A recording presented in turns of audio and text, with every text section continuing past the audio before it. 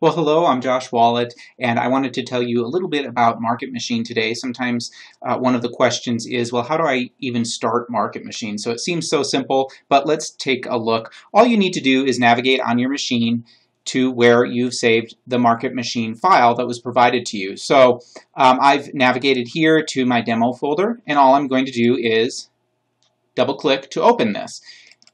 It's actually utilizing Excel, so you do need Excel 2010 or 2013 or later for this to function properly. You don't need to know how to manipulate columns, how to type or use sorts of equations or anything like that.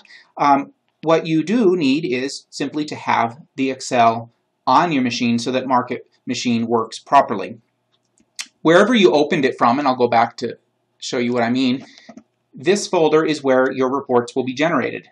So it's going to save those automatically. You don't need to go navigate to where you want to save them. Wherever you opened Market Machine from, that's where the reports will generate to. And then, of course, you can attach them to your appraisal or other valuation report, or you can move them into different work file and other storage folders on your computer. But let's get back to Market Machine here, and we're going to start by going to the Control panel, which is down at the bottom. We click on Control.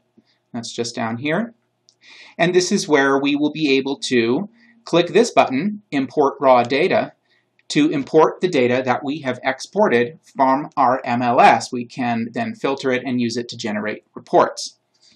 I'm Josh Wallet, and if you do have any questions on Market Machine, please let me know by emailing me, and check out the other videos which will probably answer some questions you may have.